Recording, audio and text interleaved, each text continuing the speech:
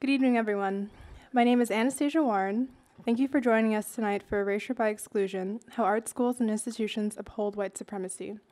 Ushers are around distributing index cards. I think most of you have gotten some that will be collected about 45 minutes into the event to distribute to the panel. I would like to thank the Visual Critical Studies Department here at SVA for sponsoring the event. I would also like to thank my parents for instilling in me the kind of freedom that brings us here tonight to challenge the institution that houses us. A huge thank you to Shailene Rodriguez for being a collaborator and teacher as we've worked together to organize this discussion. I'm in my third year at SVA, and during my time here, I've had one Black professor and could count on my fingers and toes the number of artists of color who have been introduced to me in a classroom setting. This absence is where the necessity for this panel was found. After communicating to VCS Chairman Tom Hune, the personal toll and overall impact of the lack of representation of the contributions of people of color to the art world, he suggested organizing a panel and introduced me to Shailene. And here we are. Together we will examine cultural erasure and discuss the nature of this oversight with the intention of identifying solutions to this problem. Our panelists are Robin J. Hayes, PhD,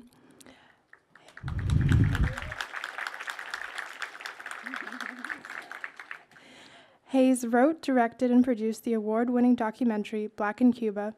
She's developing the television series Fortune, an adaptation of the prize-winning novel In the Land of Love and Drowning. Tamashi Jackson, born in Houston, Texas,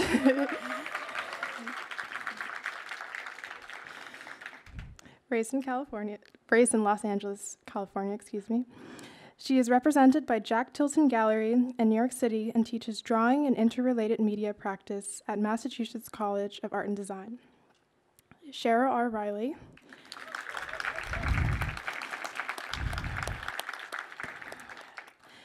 Cheryl is a National Endowment for the Arts recipient whose visual art and furniture designs are in the collections of the Smithsonian, the Mint Museum of Architecture and Design, the cities of New York and Atlanta, among others. She's also written about arts and artists for national publications and is a private and corporate art advisor with a focus on artists of the African diaspora. Bill Gaskins.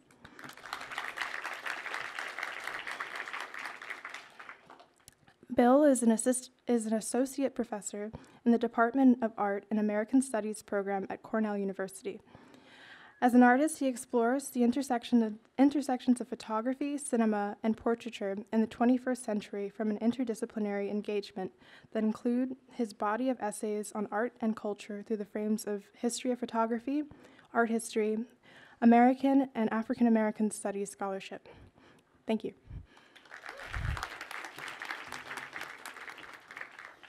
Hello, everybody. My name is Shailene Rodriguez. Welcome. Thank you for joining us for what I think is going to be a powerful conversation, getting to the heart of the matter at hand, identifying and undoing the structures that continue to exclude the intellectual and avant-garde accomplishments and contributions of the Black and Indigenous diaspora to the world from academic discourse and learning. I'd like to take this moment to thank you, Tom Hune, and the Visual and Critical Studies Department for hosting this discussion. My co-moderator here, the brilliant Anastasia Warren. A very special thank you goes to the many scholars who've assisted me with suggestions and research for this panel, Dr. Ruthie Wilson-Gilmore, Robin D.G. Kelly, and Maria Alexandra Garcia, who introduced me to the many important books that will frame this discussion.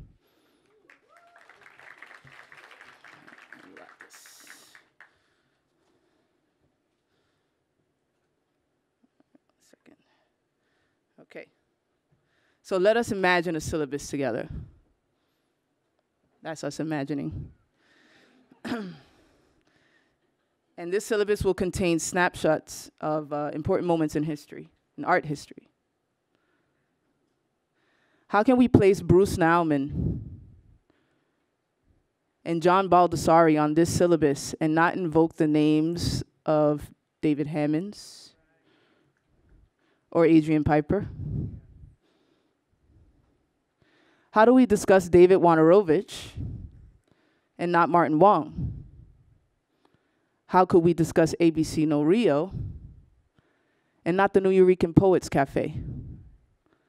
Allen Ginsberg and not Pedro Pietri, Sonia Sanchez, or Amiri Baraka? How can we fail to connect Europe's neo-imperialism, manifested in the Berlin Conference when the major European powers convened to normalize claims to territories in Africa, essentially dividing up the continent and ushering in a period of heightened colonial violence which eliminated or overrode most existing forms of African autonomy and self-governance? How can we discount this history from the subsequent influences Africa then had on modern art? How are we teaching surrealism in the context of World War I and World War II and failing to make connections to the anti-colonialist response to which the surrealists were so tied? How is it that the fascist Marinetti and his futurist manifesto is anchored on every art syllabus, but the surrealist essay Murderous Humanitarianism, where André Breton, Pierre Yoyote, Yves Tanguy, and many others in response to the Rif War declare, quote, "We surrealists pronounced ourselves in favor of changing the imperialist war in its chronic and colonial form into the civil war. Thus we place our energies in the service of the revolution, of the proletariat and its struggles, and define our attitudes towards the colonial problem and hence towards the color question." How does this remain an obscure footnote? How can we discuss surrealism as influenced by Marx and Freud, but not one of the most important decolonial thinkers, the Martinician poet and author M. Césaire, who besides helping to create the Negritude movement in France and founding the surrealist publication Tropiques, also mentored the great Frantz Fanon? That Césaire shared a close friendship with André Breton is the least of his qualifiers. That the surrealists found themselves trying to construct the thing they saw as occurring naturally in jazz and the blues, as we are all well aware of the consistent presence of the Black American avant-garde in France. Josephine Baker, Claude McKay, Nina Simone, James Baldwin, Richard Wright, and many others. This opens up further the gaps on our imagined syllabus. Renowned writer Toni Morrison addresses this consistent presence in her book of literary criticism titled Playing in the Dark, Whiteness and the Literary Imagination. She says, quote, "For some time now, I have been thinking about the validity or vulnerability of a certain set of assumptions conventionally accepted among literary historians and critics and circulated as knowledge. This knowledge holds that traditional, canonical American literature is free of, uninformed, and unshaped by the 400-year-old presence of first Africans and then African Americans in the United States. It assumes that this presence, which shaped the body politic, the Constitution, and the entire history of the culture, has had no significant place or consequence in the origin and development of that culture's literature. Moreover, such knowledge assumes that the characteristics of our national literature emanate from a particular Americanness that is separate from and unaccountable to this presence. This Americanness Morrison points to, which at its extreme, one might imagine appears as the Rockwellian delusions of the current president, functions as a firmament. It reaffirms itself. Although our conversation this evening will be framed within the art context, the art institutions where we today do our learning share in this inheritance of Western imperialism woven into the philosophical legacy of the Enlightenment. This reaffirmation of self that Morrison points to, and the knowledge it asserts, which wedges itself into the canon, has a structure. Foucault describes this in his work, The Archaeology of Knowledge, as, quote, "that ideological use of history of which one tries to restore to man everything that has unceasingly eluded him for over 100 years, end quote. Foucault offers that when the gatekeepers of knowledge, culture, or in the case of Toni Morrison, American literature, which she writes has been, quote, the preserve of white male views, genius, and power, when these gatekeepers decenter the subject in relation to the laws of his desire, the forms of his language, the rules of his action or discourse, when one questions outside of the systems created for understanding that are taken for granted, that are considered the default, and are shaped by the legacy of that enlightenment, which also means imperialism, it means white supremacy and anti-blackness, it means capitalism, Protestant ethic, and patriarchy.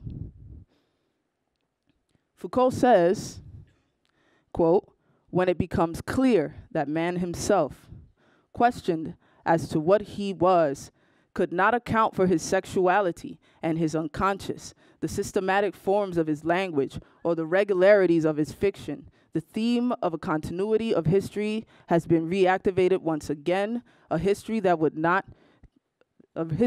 be not division but development, not an interplay of relations, but an internal dynamic, not a system, but a hard work of freedom, not form, but the unceasing effort of a consciousness turned upon itself, trying to grasp itself in its deepest conditions.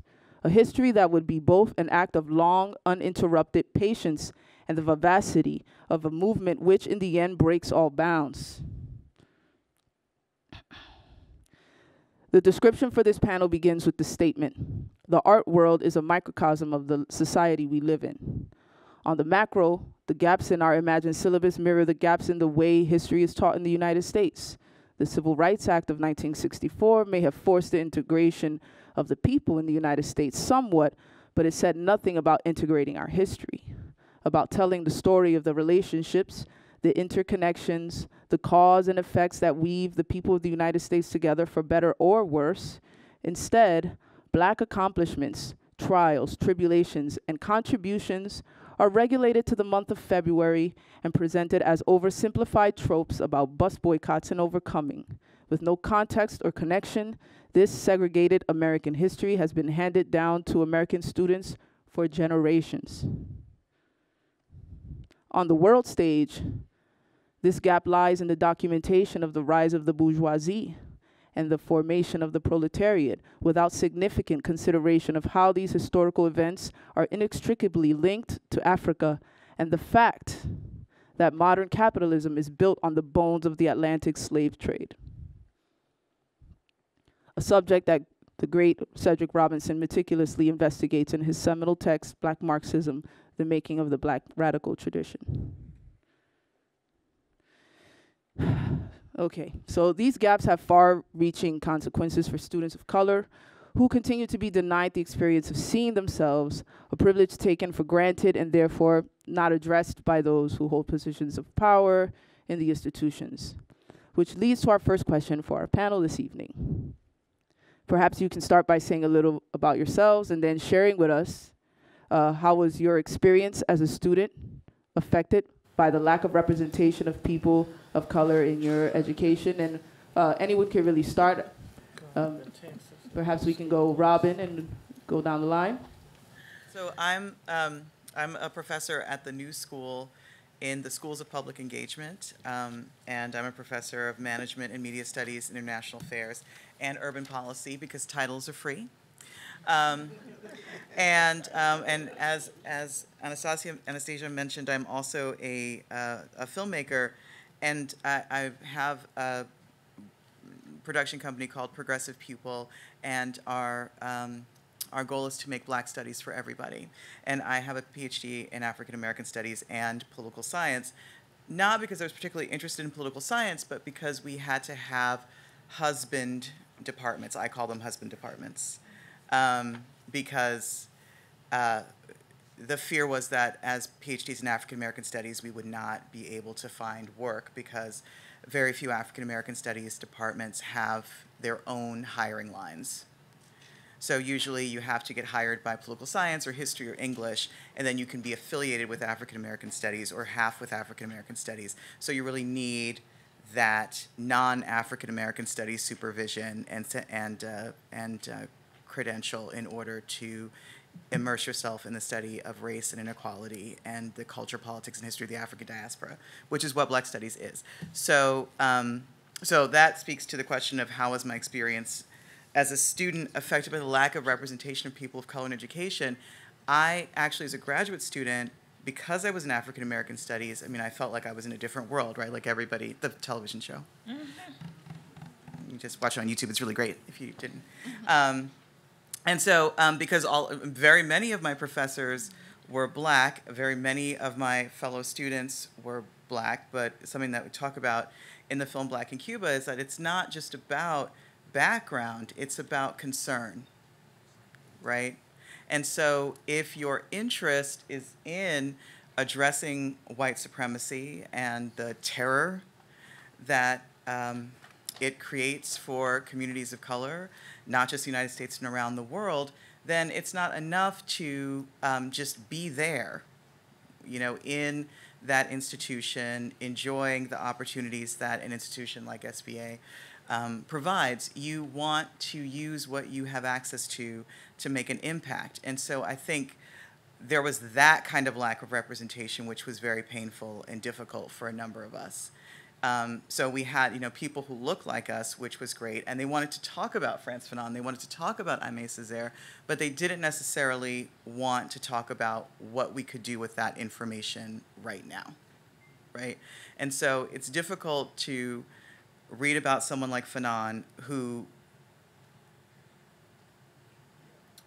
you know, had this process of awakening and coming to consciousness, where those of you don't know his background, you know, he wrote this classic work, The Wretched of the Earth, but he started off, you know, being this young person from Martinique, which was a French colony. It's a beautiful island in the Caribbean. It's still basically a French colony.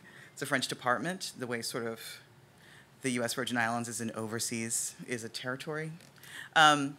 So he, you know, grew up middle class, and then he gets to go to university in Paris. He has to go to university in Paris because because there are no universities in Martinique, because there were no universities in colonies then. And so he goes to Paris, and he realizes everything he's learned his whole life about how he's a French person and he is part of this French civilization and liberté, égalité, la la la, doesn't apply to him because he's Black, right? He's Black.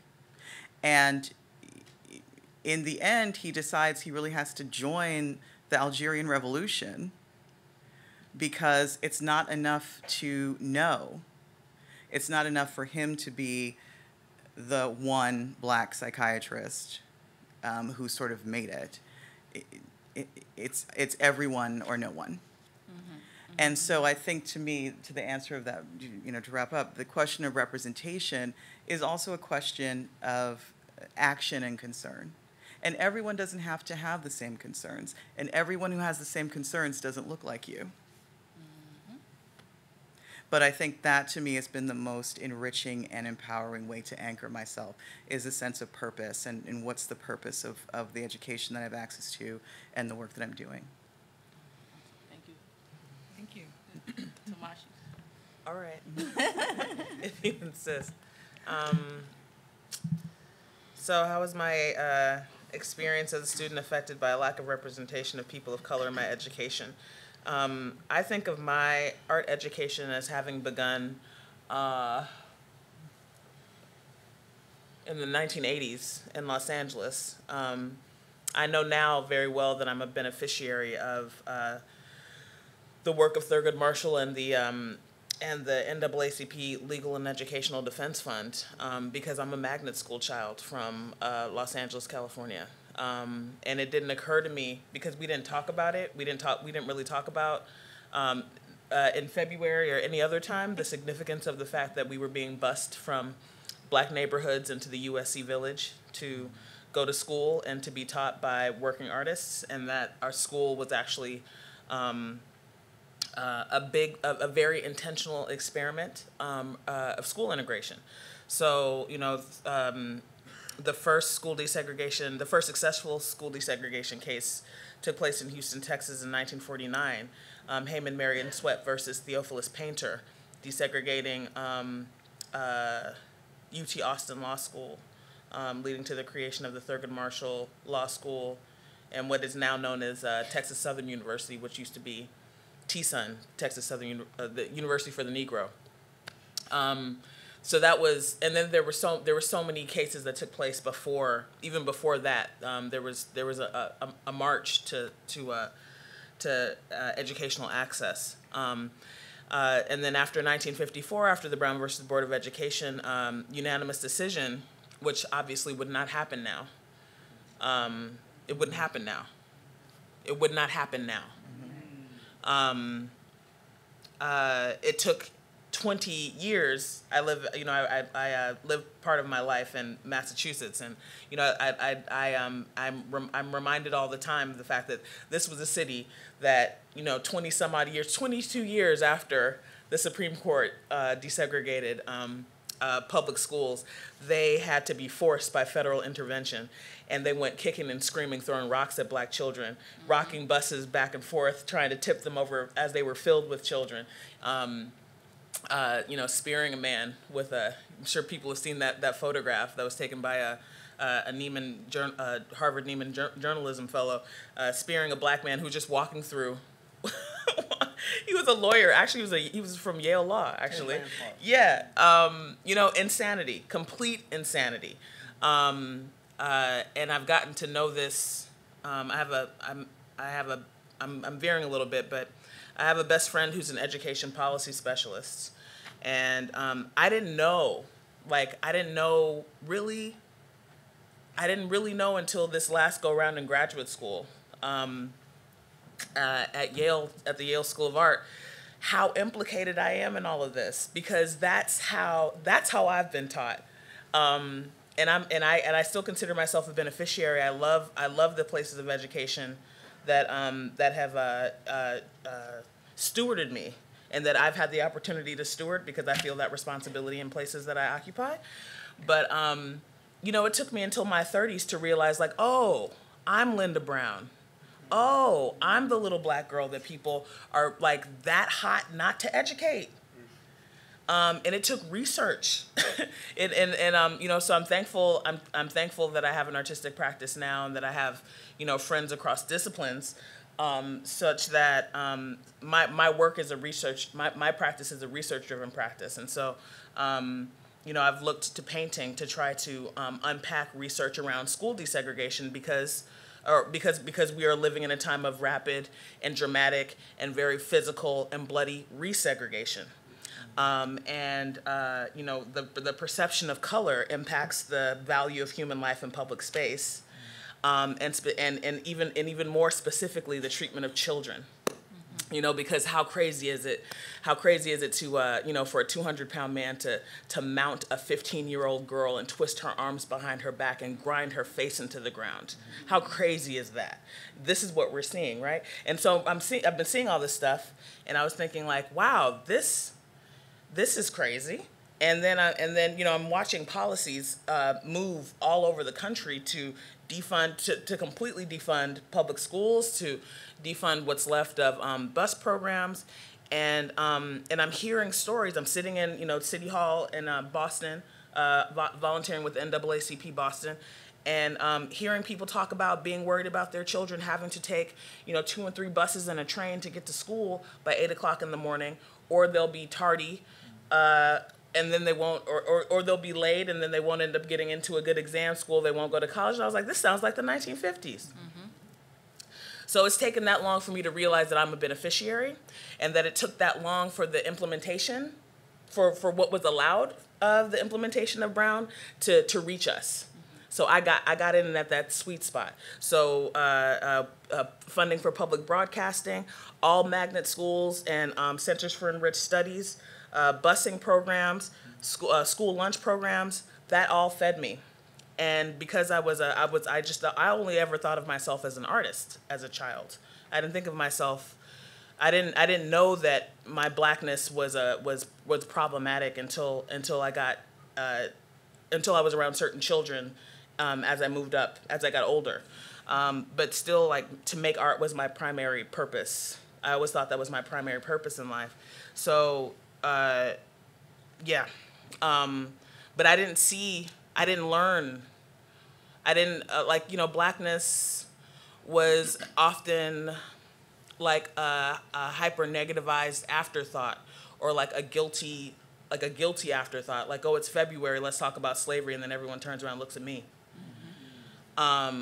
You know, and it wasn't until, like, I went home. I'm from Los Angeles. I went home after I started my education at the San Francisco Art Institute, and I deferred from, I dropped out, and then eventually completed my education here in New York City at the Cooper Union for the Advancement of Science and Art. And then there I learned about the Center for Advanced Visual Studies at MIT, and ended up at MIT. I really wanted to be there.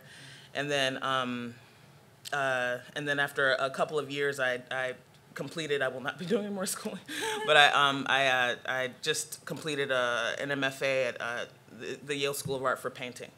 But in between SFAI and Cooper Union, I went home to Los Angeles, and I was hanging out in the old neighborhood, the USC Village, where I was an elementary school student. And I was in the library there and saw this huge, beautiful painting, like a stained glass looking painting in the library of Mary McLeod Bethune. And it was Charles White. It was Charles White, one of the last things he ever did before he passed away. And I didn't know about Charles White. That's the crazy thing. And he was in Pasadena, like over the hill, where I used to hang out with my friends, like over the hill from my high school, from my arts high school, where half the day was spent focused on this. Half the day was spent on art history that completely excluded, most of the creative canon, actually, you know? So, you know, I guess I can end with that, you know, like, Charles White was in my city. Wow. And I was growing up there and didn't even know who he was until he had passed away. And that is it's a crime. So thanks.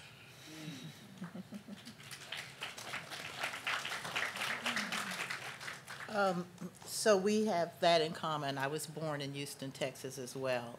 Sorry.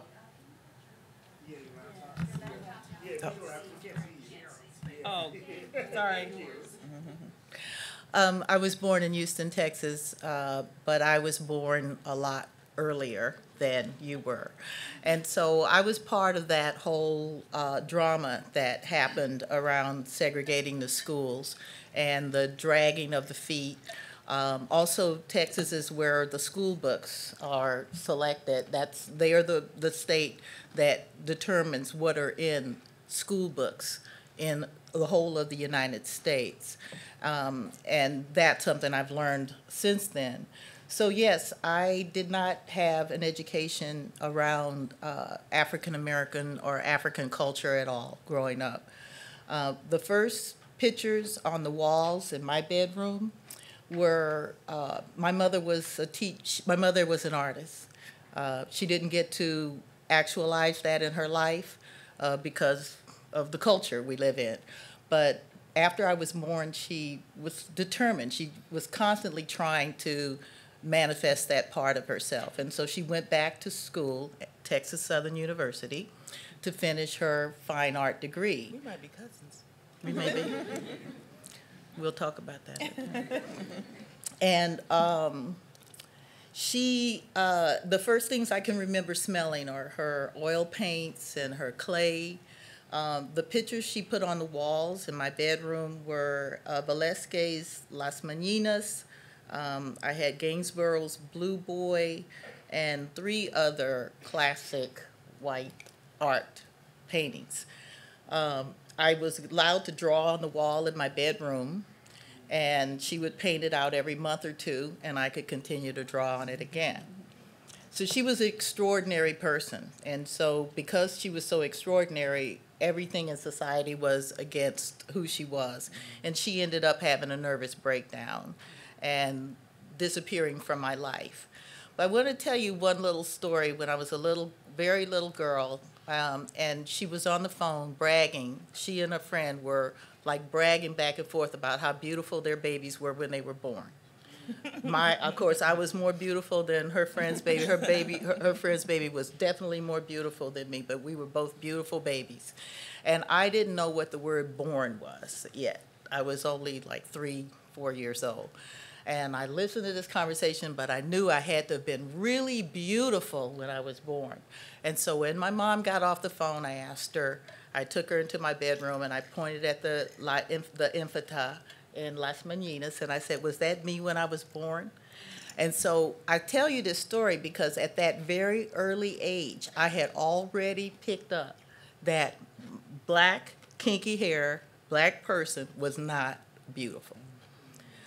So I went to school, and my second to my last year in high school, finally the Supreme Court, the law just came down hard on Texas, and they were like, you can't drag your feet anymore. You're going to have to desegregate the schools. So that year, they they bussed us over to, those of us they considered academically able, the honor students. They bussed us over to a white school and had us spend the week there and see if we would be interested in going to that school. And that was a breaking point for me. Up to that point, as you know, as I just said, I was an honor student. And that destroyed all of the confidence I had about my education and about my intelligence and my ability to thrive in the world and excel. I finally realized why my school books ended at World War II, because they only bought school books for the Caucasian schools, and then they would send us their old books. And that was also why the students who were the honor students got a chance to go in first and pick all of our books, because we were trying to get the best books with the most pages in it, because they knew we were going to actually read them and do our homework. So then I saw the gym. They had an Olympic-sized swimming pool that was heated, and it was a couple of decades later before I realized that the equipment that I was looking at was gymnastic equipment. They had language labs, and everybody had earphones. In any case, there were 5 janitors, and we were always told that we were pigs because we had maybe some graffiti. Things weren't always great. The lockers weren't fixed. But I'm watching people painting lockers and repairing things and painting out, writing on the wall. So it wasn't that we were that different, but we just didn't have the support. We didn't have 5 janitors. We only had 1. And there were 5 times as many kids at our school than there were in their school. And that was the other thing. There were only 20, 25 kids in a class at the most, and there could be 30 to 40 kids in my classes. So that ruined my self-esteem. And I ended up, because my father's family had taken me in after my mother had her nervous breakdown, where my father grew up in Texas, no African American could go to school after 5th grade. So they, of course, were not conscious of scholarship. I mean, these were hardworking people. They had their own businesses. My dad was a shoe repairman, but he actually owned a lot of property. He would just buy buildings. And there were several times when what is it, where they take your land away? Eminent domain. They declared eminent domain several times and took some of his property, but he still ended up being able to leave his children something when he died. But I chose other paths. I still stayed with my creativity. I went to a junior college, and when I came out, I decided I wanted to work in advertising, and I got a job as a glorified secretary. It was called an account assistant at an advertising agency. And I told the people in personnel that when I left there, I would be an account executive on the biggest account in the agency, and that is exactly what happened. Then I left there and worked on the client side for Levi Strauss as one of their advertising directors. And in all of these jobs, I was one of only maybe 3 black people in the building. And as I came back to who I was, and when I inherited the money from my father, I decided to start making things, making art. And the first things I decided to make was some furniture for my own home. And as a result of that, because all of my friends were art directors, photographers, and stylists, they started renting my furniture for shoots. And they put it together a portfolio for me, and they started commissioning custom work from me. And that's how that part of my career started. And I have decided that I am free despite not being free, and I do whatever the hell I want to do. So I don't have to be within any bounds, because those bounds are too small for me, and I will go crazy like my mother did if I stay within where I'm supposed to be and do what I'm supposed to do. So no, I do not have an advanced degree, but it is my goal to make sure that artists of color are profitable and free to be creatively expressive, because they are earning money, because we need money. Artists, the struggling and starving artist scenario is not for me. And that was something my family was they pushed back a lot on the idea of my being an artist. And I forgive them, because what example did they have of a successful Black female artist? You know, I mean, you may have seen 5 Black men, but the women, no, did not exist in our life. So I have now taken on placing the art of emerging and mid-career African-American artists in the homes of African-American collectors and getting them into museums and into galleries. So that's my side gig that I do, and in the meantime, I continue to make my work. And I don't have an institution or gallery, and I sell stuff all the time, and I just have my own shows, or I participate in group things that other artists put together, and I live a really beautiful life.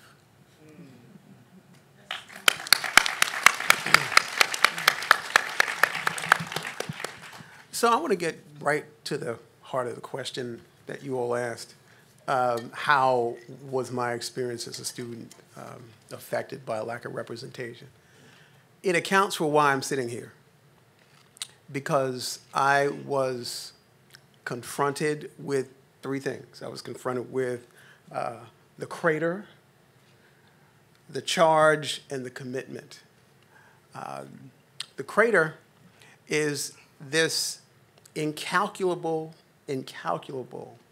amount of illiteracy, ignorance, indifference, and innocence among people who hold BFA and MFA degrees, either as students or as faculty or administrators, in the matter of the intersections between race, class, gender, and how they account for segregation within art and within the worlds beyond art. And I think it's important for everyone in the room to understand that white supremacy is not about white persons. I'm going to say that again, so you can exhale. White supremacy is not about white persons, and bell hooks has a much more prosaic way of saying the same thing in Talking Back, Talking Feminist, Talking Black, which you all should read. It's best to think of white supremacy as the answer to a centuries-old question: is the African part of the human family? And consistently, the answer to that question has been no. And it's important to understand the role that the academy, higher education, has played in providing people with evidence, however pseudoscientific it may be, however faulty it might be, but providing evidence for that answer being no. the role of visual culture is critical in that answer being no, because we have centuries of representations that provide this comparison between so-called persons and property. And it's an important thing to understand that. So that was the first thing I was confronted with when I was in my BFA education and then my graduate education. This crater of ignorance, illiteracy, indifference, and innocence that is so huge that it's incalculable. You can't measure how deep it is. And then there was a charge.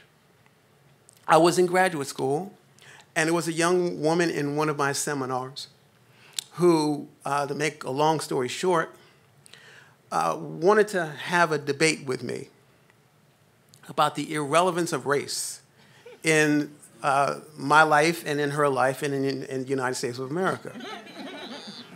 And she wanted this debate to be part of her, or to be the subject of her thesis film in cinema. So she was a senior about to leave the Ohio State University armed with a weapon of mass destruction. And so we had a talk, and I said, okay, if race is so irrelevant in the United States and in my life, tell me why there's so few tenured African-American professors at the Ohio State University. She said, oh, that's easy to explain. There are more whites in the population. I said, okay. So then I said, if the preponderance of white people in the population explain their dominance in the academy, why are the majority of players in the National Basketball Association black? And she actually thought before she answered me and said, they're better at that. So here I was, black man in an apartment in Columbus, Ohio, with a young white woman who was about to complete 4 to 5 years of formal education with the 17th century ideas about the correspondence between skin color and intelligence and superiority. Because either no one had challenged them or had done so successfully. And then the voice came to me. What are you going to do about this? And I was in an MA program in photography and cinema at The Ohio State University. And it was clear to me that, and I taught the entire 2 years that I was there. I taught an introduction to photography course. And I had all of these students, most of them young, white farm children, who more often than not, I was the first black person in the role of professor for them. And more often than not, I would be asked the question, what are you going to do when you graduate? And I never said teacher. And one student literally came to me and said, you are a teacher. You should find a place in the academy. And I didn't hear them until I heard this young woman say what she said. And so what this meant is that I had to get the terminal degree. I applied to the Maryland Institute College of Art, where I got my MFA. And that's when the commitment came. The commitment to being part of the solution and not part of the problem. And to honor those young people who essentially put me into a command performance in the classroom in ways that I never, ever expected. And it was also the beginning of a commitment to something that Martin Luther King said, 1967, where he talked about, I think it was an NAACP address that he gave, where he talked about the importance that the future is to the maladjusted.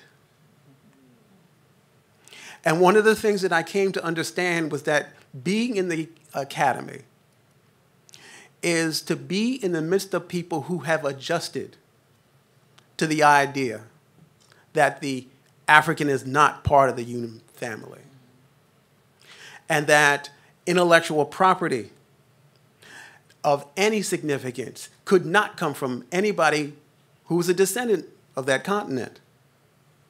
And so, aside from making a commitment to producing visual culture that challenged these representations of African American people specifically as either criminals, entertainers, or athletes, and even within those representations not being perceived oftentimes as human, it was important for me to contribute to the scholarship. And I was fortunately at the Ohio State University. I never ever thought I'd ever get misty-eyed talking about an institution I was associated with, but I get misty-eyed talking about the Ohio State University because it was there, excuse me, I was treated like a basketball player. I was recruited, I was courted, I was accepted, I was monetized through having a tuition waiver the entire time I was there. I was paid to teach, but I was also charged by my faculty to come in the classroom and to disrupt the flow of discourse that was taking place. I was one of the first people on the campus that had the first Apple PowerBook.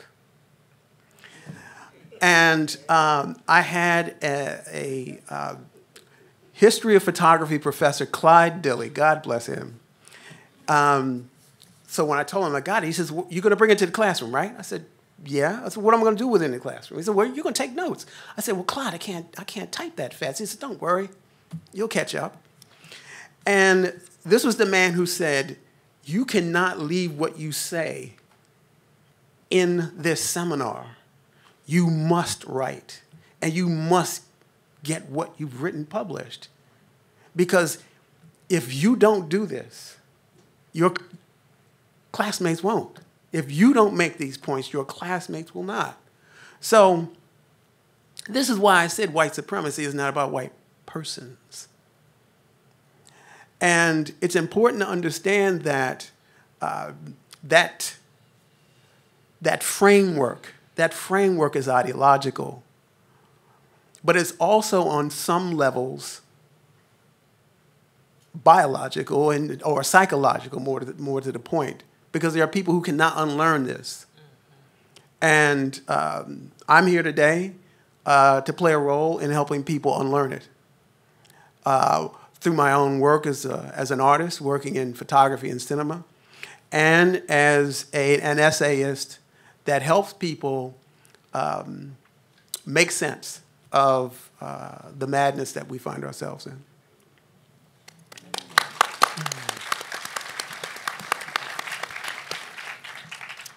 Thank you, everyone, for that. So moving on to this idea of representation and supply and demand. Each summer, the SVA Library withdraws from circulation some books, which include a catalog from a Charles Alston show, survey work from 1936 to 1969, selected poems by Gwendolyn Brooks, just Black authors. And Shailene made this known to me. And so our question to you is, are libraries meant to reflect student bodies or shape them? And it's very clear that SVA, being thousands thousands of dollars for tuition isn't accessible to many communities, and so we wonder how our libraries are supposed to be shaped. I would say first, go to the library. When I say go to the library, I don't mean go to Google. Google is a database. It's an index of websites. All information about human history, all of human history, is not on the internet. Not even close. So go to the library. And also, the concept of the academy really is about certifying what is significant and reproducing knowledge about what is significant. So it is not, in its function, meant to be democratic. It's not meant to be democratic. It's not meant to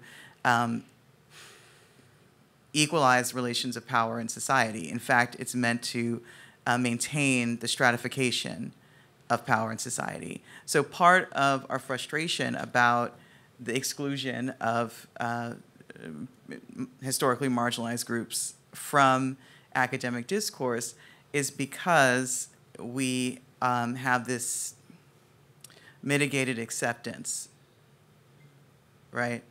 The more that marginalized communities are disruptive and demand to be included, you know, we get a little concession here, a little concession there, and that concession is also meant to stabilize the existing relations of power in society.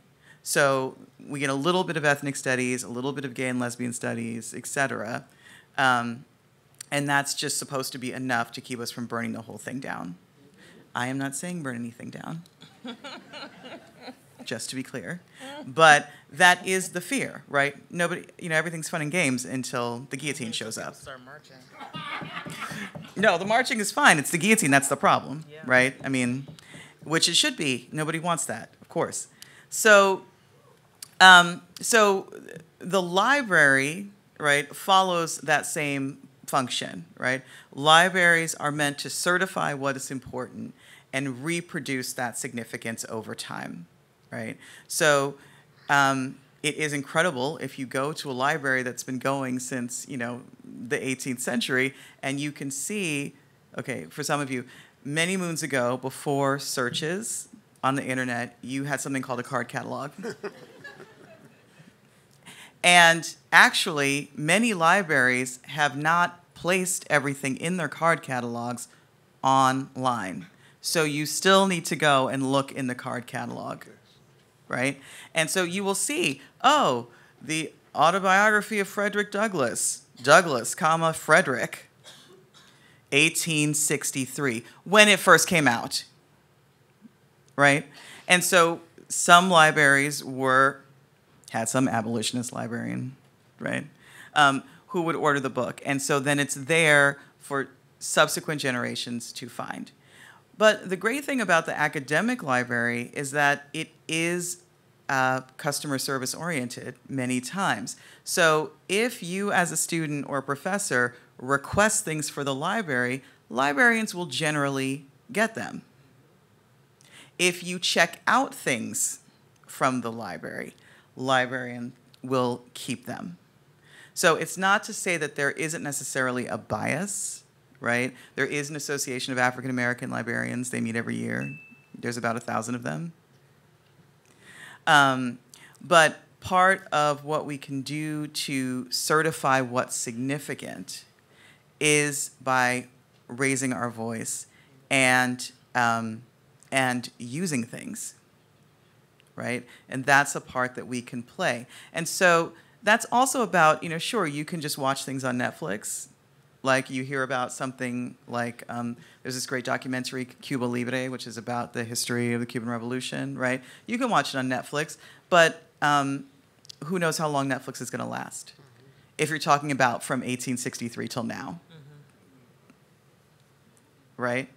And so maybe you can request something that you see that's on Netflix that's about your community that you think is relevant, and they'll get it on DVD, or they'll get the digital stream of it, and it will be there, right? So it's not up to us to just accept what's certified as important when we're in these institutions. We also have a say. And it's really, if we want things to be different, if we want to have more inclusion, then we have to lead. Which is not to say that we're displacing responsibility, right? Or saying, okay, well, the librarian has no responsibility. But it is meant to be an interactive process, and we should take advantage of that, I think. Are we doing this down the line thing again? When Shalene told me that this was happening at SVA, I just thought this was crazy. This is crazy. It's crazy to discontinue Black Writers of America, a contemporary anthology by Richard Barksdale, Kenneth Kinnaman, a catalog from a Charles Alston show, survey of work from 1936 to 1969, selected poems by Gwendolyn Brooks. Come on. That's crazy. Introduction to African Civilizations by John G. Jackson, foreword by John Henrik Clarke. I didn't know anything about John Henrik Clarke until I started hanging out with a girl from Cornell who had studied under Dr. Turner at the Africana Studies program. These academic spaces that we are, biographies on Lorraine Hansberry and Octavio Paz. You can throw that out. On the street. Like, this is what's being pulled from the library and made inaccessible to incoming students. So Shalene and I talked about this a little bit, and what's interesting about this is, it's like, well, if you're coming from places, you know, so like even as a beneficiary of like great public and private education, there's like all this stuff that I don't know, that I'm still like having to like learn and teach myself in good company now. So how would I know that I don't want this, or that I need this or don't want this? If I'm coming if you're coming into SVA as a normal undergraduate, you're coming right out of high school from wherever, you know, like let's say you're coming from Arizona where you're not allowed to learn about Native Americans in the textbooks. Like it's disallowed. You know what I mean? Like what is, like, how is, like, these are crazy decisions. These are crazy institutional decisions. And That's House Bill 2281. you know, like, it's like, what do you, I mean, it's just crazy. It's just crazy. And then we who are the art students, so like I can primarily speak as someone who makes art and who's been, you know, like in public and private art education since I was a little girl. You know, we find ourselves, as I've moved up, as I've like grown up, and like, you know, crossed the country for this goal, I have found that I've been in places where I thought that we all wanted to be artists. I thought this was like, you know, like we made it. We're here together. Like, this is what we want. And found myself and other people of color kind of being, just having really strange experiences, strange dehumanizing experiences in spaces that are supposed to be, you know, we're led to believe are like, you know, heightened for creativity and intellectual discourse, like some really stupid stuff, like really stupid, basic, like beneath basic, like disrespectful, dehumanizing interactions that are born of what Mr. Gaskins is talking about, this core belief, this core disbelief that we actually belong there. You know, like, what are you doing here?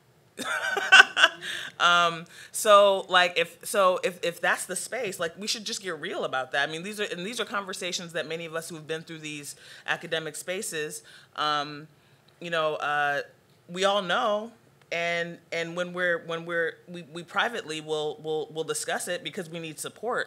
And I think it's interesting in recent years.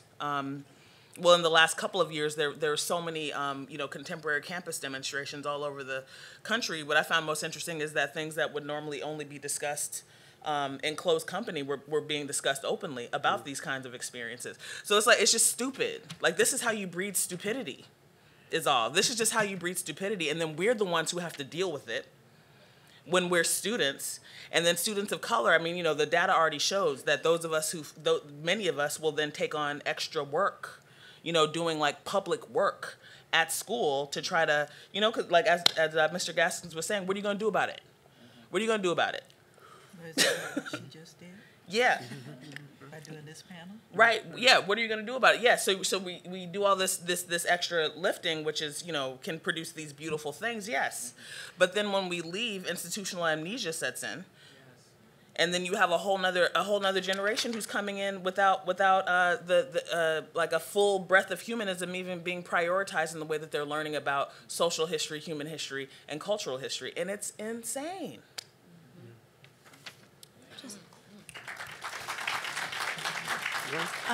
Just a brief note, ushers are going to come around to collect questions for the Q&A right now. Just look out for them. Like, if people are supposed to be smart, like, why would you do that? Also, those books, they didn't get tossed. They're in my library at home. If you raise your hand, if you haven't got an index card, an usher will find you.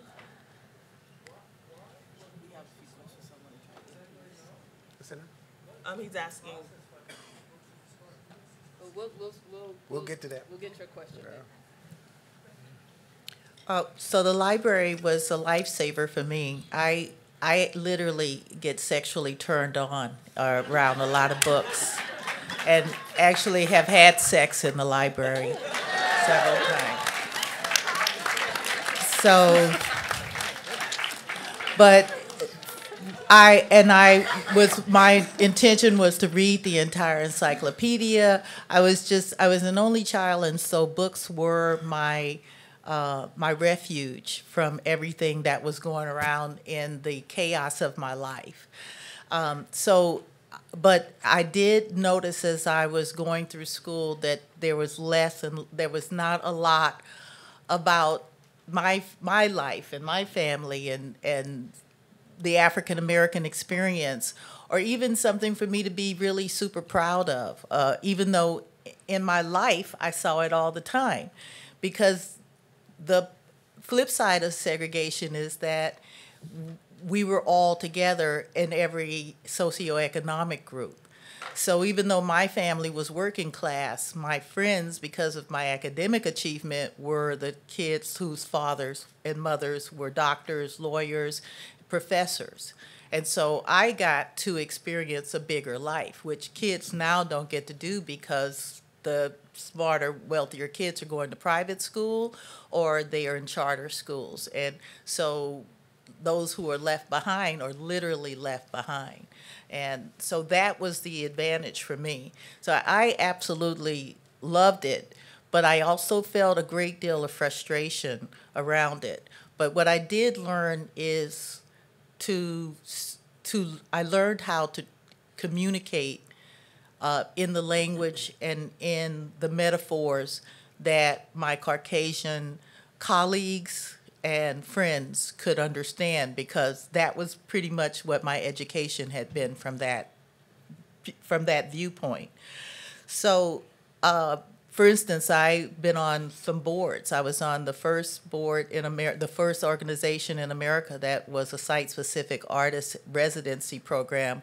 It's called Cap Street Project in San Francisco. I was on the board of the San Francisco Museum of Modern Art and the chair of their Society for the Encouragement of Contemporary Art, which chooses artists to get a show in the museum every 2 years. And in all of those situations, because I could translate my thoughts using the metaphors of Shakespeare or someone else to my colleagues on the board, because I was typically the only African American on the board, that really enabled me to have my agenda go through. So Fred Wilson got a residency at Cap Street, and Willie Cole, and these were people that I just said to the board, like, why haven't, I've been on the board for 3 years, and we've gotten artists from all over Europe and America and everywhere, but I haven't seen any African Americans, so I need to see some. And always, the way I like to flip it was they would ask me, to go out and find, more Black board members or more Black artists, and I would flip that back to them. And I knew that was why they had asked me to come on the board, but my agenda was bigger. My goal was for them to find African American artists and more African Americans to be on the board, because they needed to open up their circle of who was in their life, and it enriched everybody by doing that. So, getting back to the library, it enriches everybody. The more knowledge that's in those repositories, the better it is for everybody. Yeah, there's so much joy, there's so much knowledge, there are so many inventions that African Americans have contributed to this country, that the real McCoy is a black man who developed a patent for a process for oiling the railroads at a time when the railroad was the most important means of getting anything done in this country. So to have a real McCoy meant that you actually had his and not a knockoff of his invention. So there's a lot of things like this that is kept from everybody, and we should all know it. So that is why I think that it's important for libraries to include everybody, and not just African Americans, but everybody should be included in our canon. It shouldn't be only white and European, because that's a small world, and it's not an exciting and interesting world, and it doesn't challenge you, and you can't grow, and you can't really have joy and fun, and certainly not great sex. Cheryl, I think there's going to be an increased participation and a number of people going to the library here because of you. I want to say something. In the same way, how many people here go to parties and dance? Raise your hands. Okay. In the same way, you would leave a party if Beyonce wasn't being spun, and Jay-Z wasn't being spun, and Young Jeezy wasn't being spun, and the same way you would turn around and see something problematic with that party. You have to have the same attitude about intellectual property and scholarship. You have got to begin to ask the question, what were black, brown, and red people, and what are black, brown, and red people thinking as critical spectators and critical producers of visual and material culture and design? In the same way, you know you're going to miss something if that beat is not at that party. I'm telling you, you're missing a great deal if you're not answering that or asking that question. And the thing that separated me from my colleagues in undergraduate school as well as graduate school is simply I asked that question. And I am extraordinarily enriched and have been extraordinarily enriched by asking that simple question.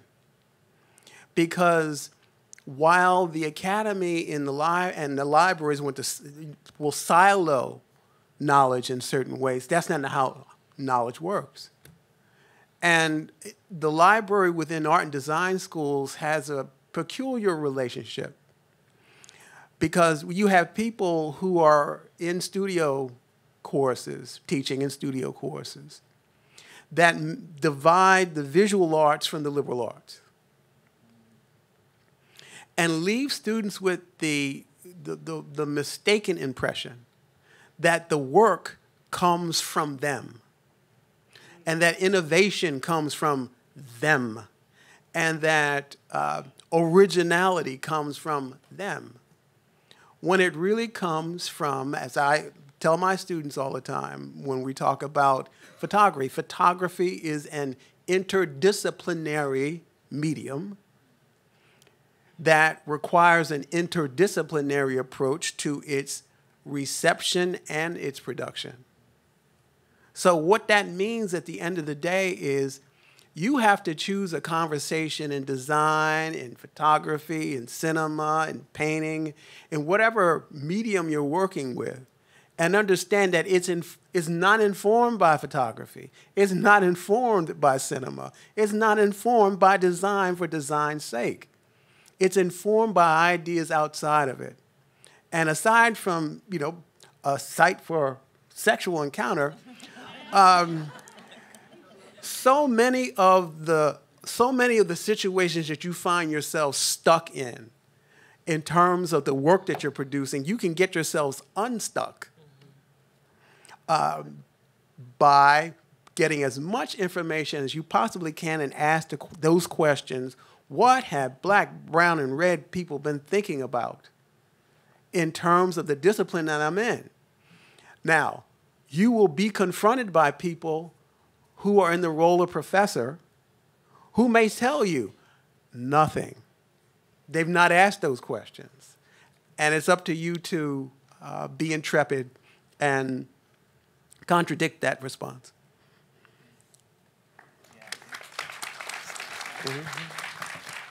All right, so we want to try to get in a couple more questions before we wrap for the evening. I'm going to throw two very important questions out there, and let's try to be succinct with our answers.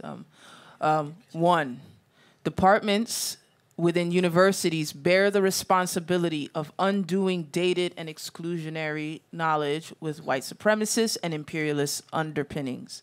Because we have a legacy of exclusionary learning, there is an army of scholars, academics, and teachers that have spent their whole career with no knowledge of non-Western intellectual and avant-garde contributions. Is it time for institutions to send their faculties back to school? That's one. The second, the name of this panel is Erasure by Exclusion. Exclusion in this case is not meant to automatically imply inclusion as in assimilation. Inclusion in this case is meant as a way to not be rendered as extinct, to not be negated. It is a demand. With this in mind, we would like to ask, Anastasia and I would like to ask, what are the differences between diversity and equality, and how do these words present themselves in the art system? All right, I'm just tossing it out there. Somebody catch that. I will say very quickly, yes, it is time. It's always time for faculty to go back to school. I mean, I think part of something I get very frustrated with is whenever there is an incident of racism. I mean, at my institution, sadly, after Trump's election, someone or some people put swastikas on the doors of several students' dorm rooms. And so then there's a conversation about let's have training, right? And then, but the training is not for decision makers about how to have the best possible campus climate. It's not a training about what are the, for the leadership of an institution, what are solutions that have worked, what steps have other institutions taken, how much money have they spent. It falls to the faculty and the students to fix the problem when they have the least amount of resources and decision-making power to do so. Can we clap? Right? Yeah. So, and that's, again, how power in all institutions work, right? Things, the scatological goes downhill, right? And so it's really important to hold the decision makers accountable because they can change the most, the fastest, right? And so in terms of going back to school, you know, training is something that should be happening for the campus all the time, for faculty at different stages of careers, for students, and that should be embedded in the institution. It shouldn't be a one-off when there's a crisis. So yes, everyone needs to be thinking about structures of inequality, thinking about race, thinking about the contributions of communities of color and how they are essential to our understanding of everything. I don't know how many people saw Hidden Figures, but I was like, oh, so I didn't know anything about NASA then. I didn't. I didn't know anything about NASA because if you didn't know about the gendered nature, the gender segregation of labor, and you didn't know how Jim Crow was affecting knowledge production of NASA, you didn't know anything about NASA. And so we're doing a disservice to knowledge in general by excluding these stories, as Bill was just saying. So that's one. And then two, I struggle with the concepts of diversity and equality. Diversity, because I said before, right, if you have, you can have representation that is different, but no difference in opinion, no difference in concern, right? And we see that when we see Omarosa and Ben Carson sitting with Donald Trump, right, talking about Black history. Get Frederick Douglass's name out of your mouth. Like, don't say Rosa Parks. Don't. So you can have a wonderful buffet, right, but then you look closely and it's just all green beans, you know?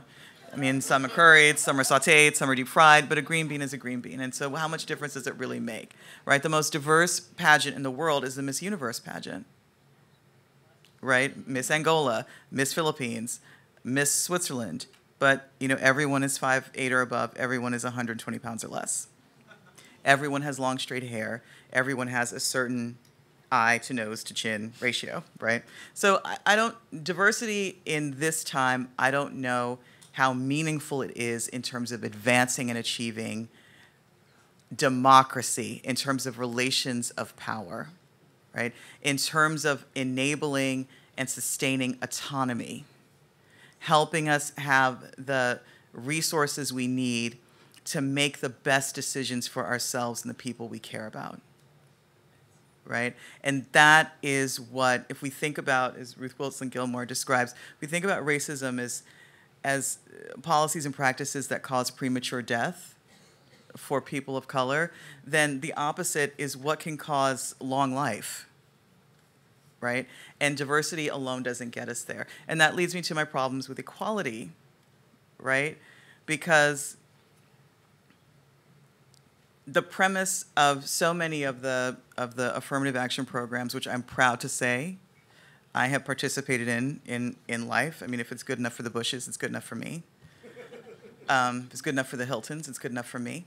But so much of the premise of these programs, whether it's the Better Chance program, or, you know, had a Ford Diversity Dissertation Fellowship, the idea is that the institution is fine, the system is fine, if only you can have the access, right? If only you can have the opportunity, then, you know, you'll be good, right? But we know that that is not the case, right? The opioid epidemic in this country is really catching fire in middle-class white neighborhoods.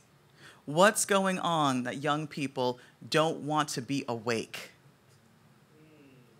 Don't want to walk in consciousness in the suburbs, right? Something is, in some ways, I think, mainstream American culture. Like, I don't know if anybody's ever been to Orange County.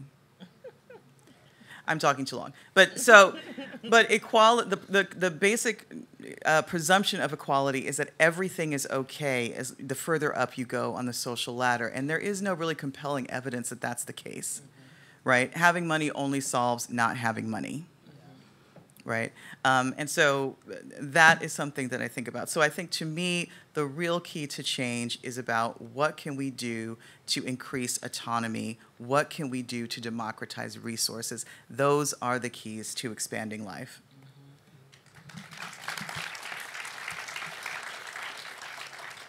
And that's where historically there's all kinds of resistance, you know, like resources.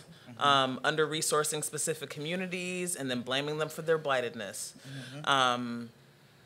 I just want to, I want to read something, this quote from this really smart man, because I feel like it's really fitting. He said, "All I have been doing in trying to correct the system in America has been in vain. For the vast majority of white Americans, the past decade, the first phase, had been a struggle to treat the Negro with a degree of decency, not equality. White America was ready to demand that the Negro be spared the lash of brutality and coarse degradation. but it had never truly committed to helping them out of poverty, exploitation, and all forms of discrimination. When Negroes looked for the second phase, the realization of equality, we found that many of their white allies had quietly disappeared. The Negroes of America had taken the president, the press, and the pulpit at their word when they spoke in broad terms of freedom and justice. But the absence of brutality and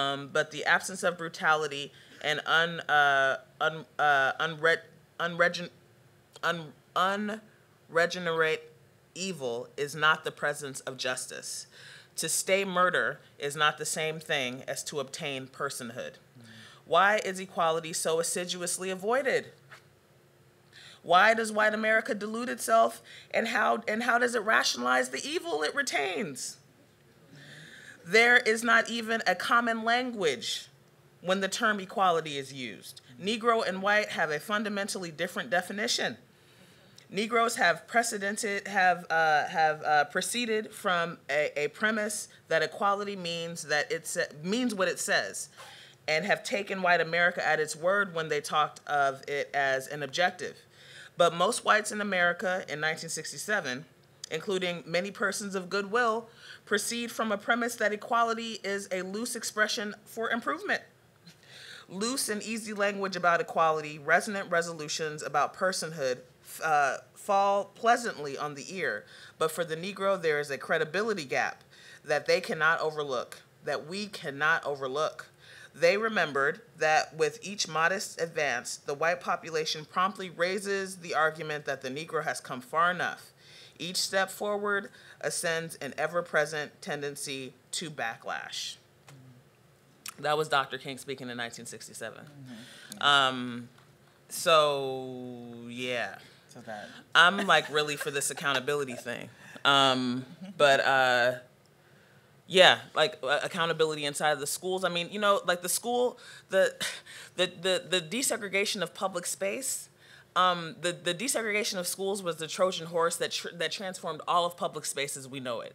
Interstate transportation, all of that, public parks, buildings, all of that happened. The battlefield was the space of education. The battlefield was the mind. And, Thurgood Marshall knew when he was a child that he wanted to desegregate education, sitting in the backs of court. His father had him sitting in the backs of courtrooms quietly listening. And he knew when he was a child that was the key. And for Dr. King, the key that Dr. King found before he was assassinated, I mean, he'd been talking about it since 1957, but was the link between labor and racial equality. And justice, labor and justice. The fact that the way that we see ourselves is born of the work that we do, whether that be scholarly or manual labor. That determines like our sense of self and our place in our community, our ability to care for each other and for ourselves. That's humanism. So, there just needs, we should all be learning all the time. The space of education was the opportunity, thought Thurgood Marshall and the LDF, especially early childhood education was the place to really get in there early to stop that cycle of inherent racism, of anti-black, anti-brown, the terror of racism from repeating. Studies showed a long time ago that children of color bear the brunt of that. Everybody is affected. Everybody is walking around with a completely distorted sense of reality and the value of human life. But the pain, the real long-term pain, the life-altering pain, is often endured by communities of color who are getting it from all sides. So the space of education is the opportunity for us to be together and to learn and to advance and to grow, and it should be fun. It should be fun. For everybody involved, I think, including the facilitators. I mean, I had fun when I finally got into some AFAM studies classes at Yale. We had fun, pulling stuff apart, learning about people that we should have already known about. And everybody needs that. Everybody needs that for a life, for a beautiful life. We all need that.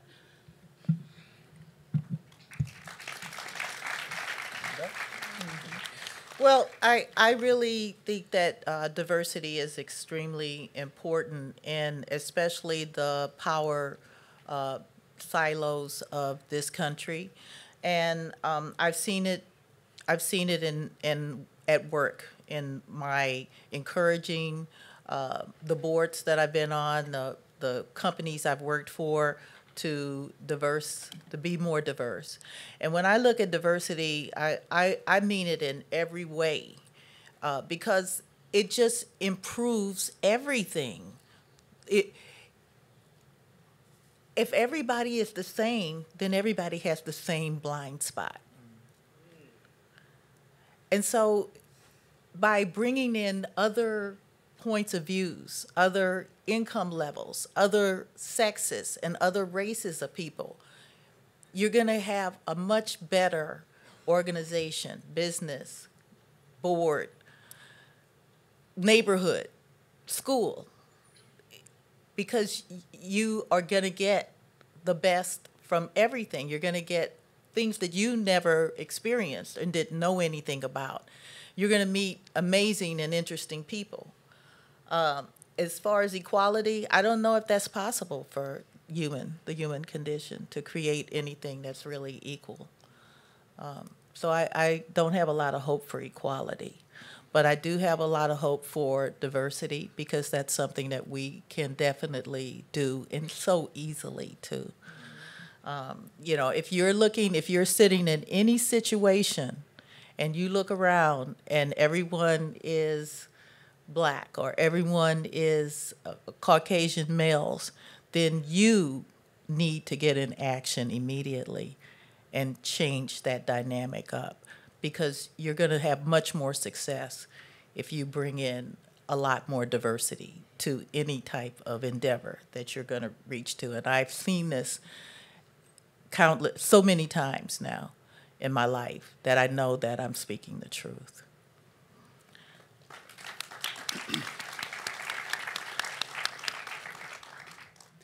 The most devastating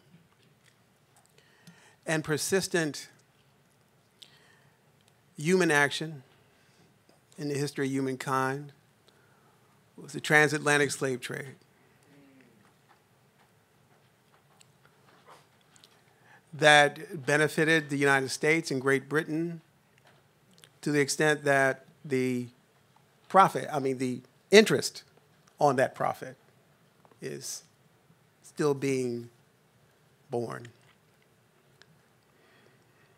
It's important to understand the history of this term diversity. So, quickly, first Africans get here, Jamestown, Virginia, in 1619.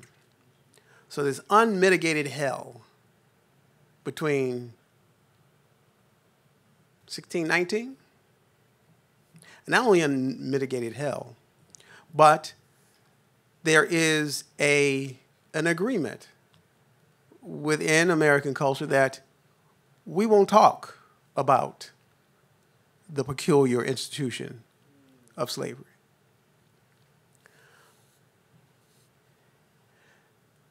In 1968, April 4th, the assassination of Dr. Martin Luther King Jr.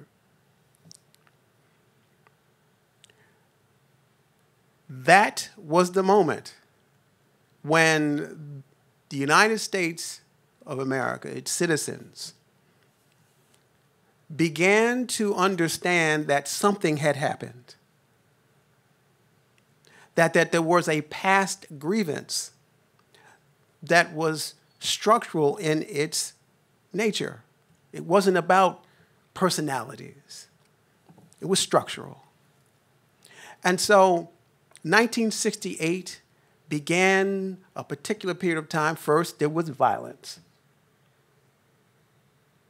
And there's certain people who can hear violence in ways that they can't hear dialogue or pleas.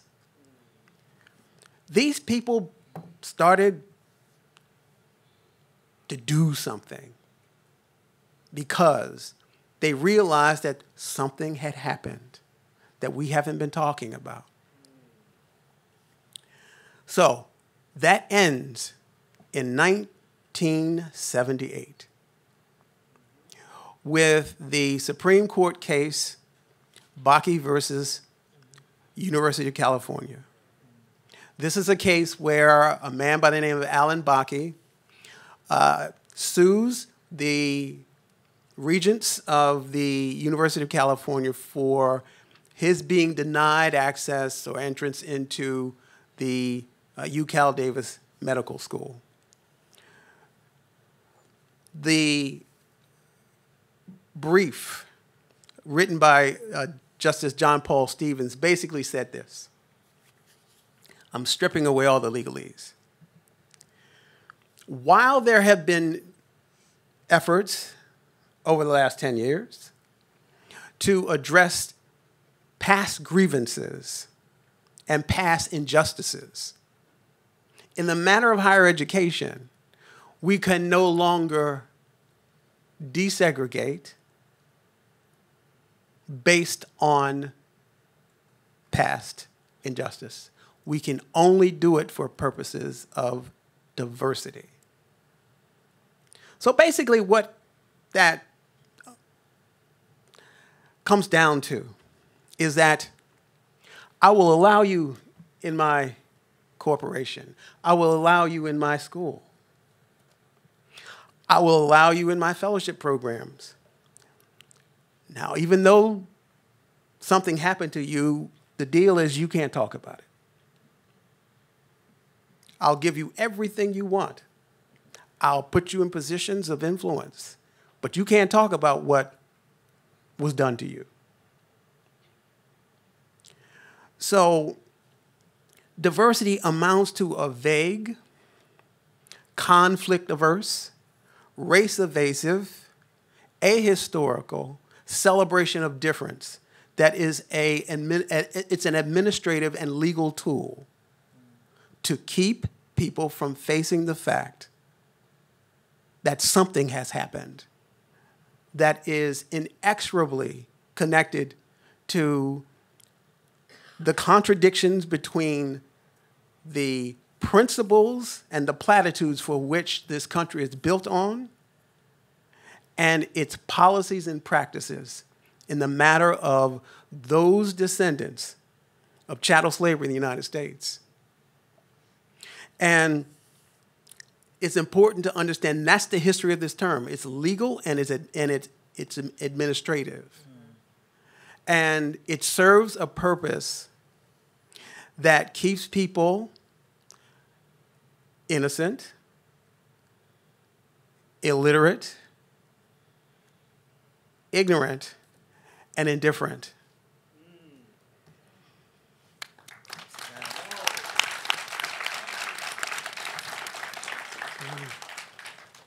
So I think we'll have one or two more of our questions before we move on to the Q&A. Do we have time? I think we may have run out of time a little bit. One more question before the Q&A? Do we have time for one more? You want to stay?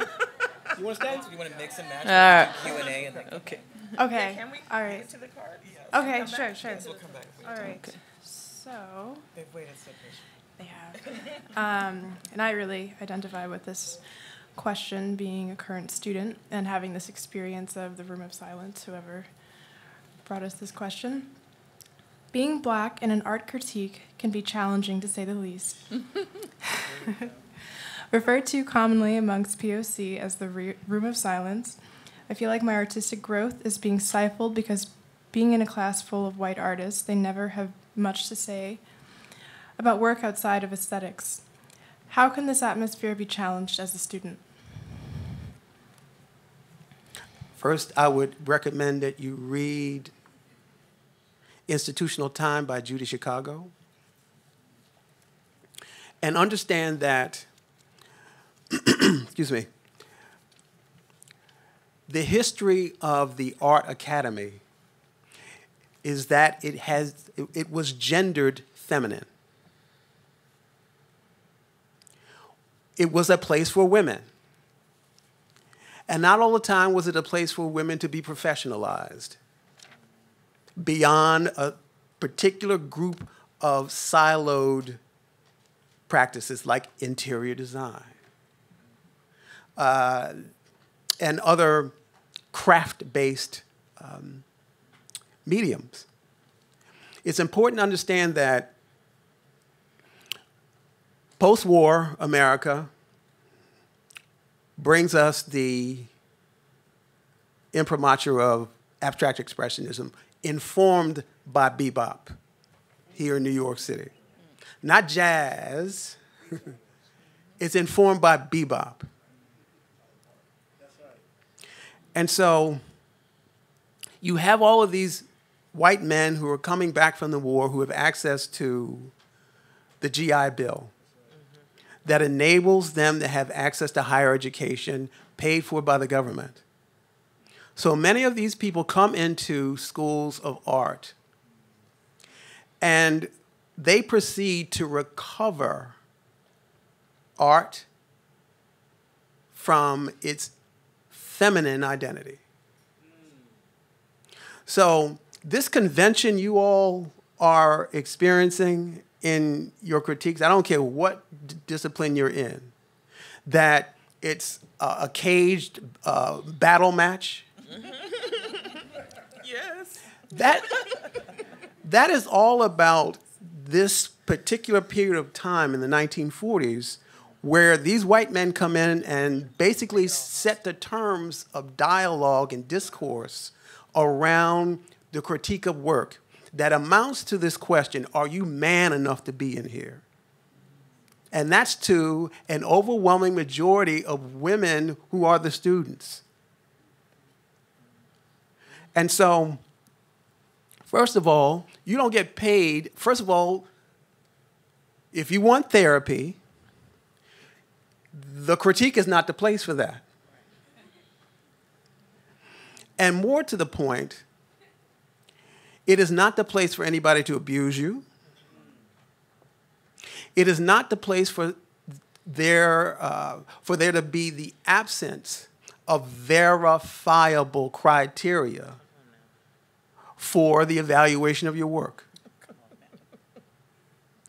That is what we have here. It's what I call a legacy pedagogy. And it's serving very few people. And what it does is it conditions students to be on eggshells, and more to the point, it conditions students to say what people want to hear you say, do what some people want you to do, and rather than put you into position to animate, develop your work on your terms. And it's important that you understand what that's about. And one of the things that has to stop, going back to the point about people being educated, BFA and MFA education is perhaps the only place I'm aware of where people are in roles as educators who have no coursework in pedagogy, have no coursework in curricular development, and have no coursework in organizational psychology. So basically, they're teaching the way they've been taught. And that model is this implicit question, are you man enough to be in here? And so this whole idea of having to come into a critique and be destroyed as a matter of course, as a matter of professional development is false, and you need to disrupt it.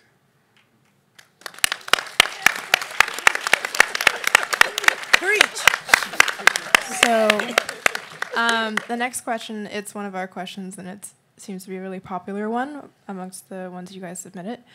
So there is a painting in question. I'll